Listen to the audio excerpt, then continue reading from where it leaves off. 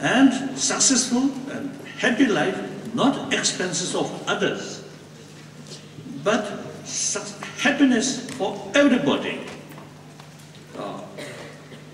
That is, I think, the right thing. Some foolish people, in order to gain some temporary happiness, expenses of others, or expense of others. That's short-sighted, or foolish, stupid.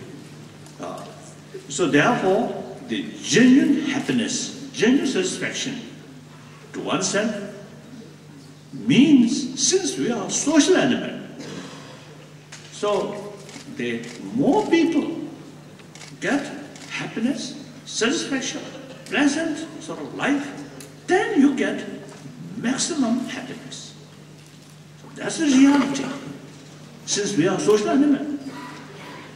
So the ethics, any action which bring benefit to community, that action is ethical action. That action must come from mental ethics, moral ethics.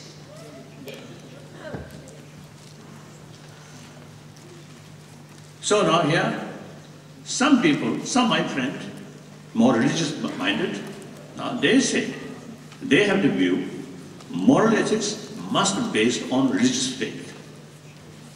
I do not agree that. There must be secular ethics, without touching, without sort of religious concept, not based on religious faith.